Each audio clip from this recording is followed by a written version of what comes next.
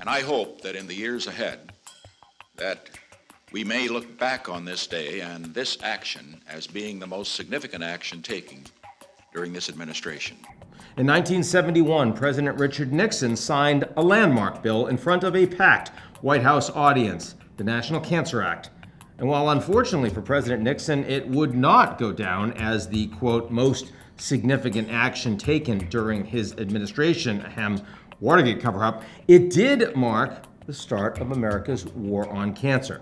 Half a century and hundreds of billions of dollars in research later, who is winning that war? The short answer is cancer. Today, roughly 1 in 2 men and 1 in 3 women in the United States will be diagnosed with the disease in their lifetime. It remains the second leading cause of death in America behind heart disease, and it kills nearly 1,700 people a day.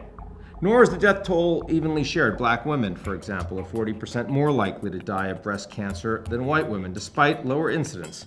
And the price of survival can be steep. Modern cancer drugs often cost over $100,000 a year, with patients shouldering more than $21 billion annually in direct expenses. That's the short answer. The longer answer is we are putting up a heck of a fight. Survival rates, for instance, have increased dramatically. In the 1960s, just 1 in 3 people diagnosed with cancer lived at least 5 years. Today, it's more than double that. Cancer is personal. Both my parents died from it. If you haven't had it yourself, you know someone who has. But my guest today gives me hope the technology may be finally putting us on the winning end of that fight. As artificial intelligence continues to advance, we could be at the beginning of the most significant medical advancement of our lifetime.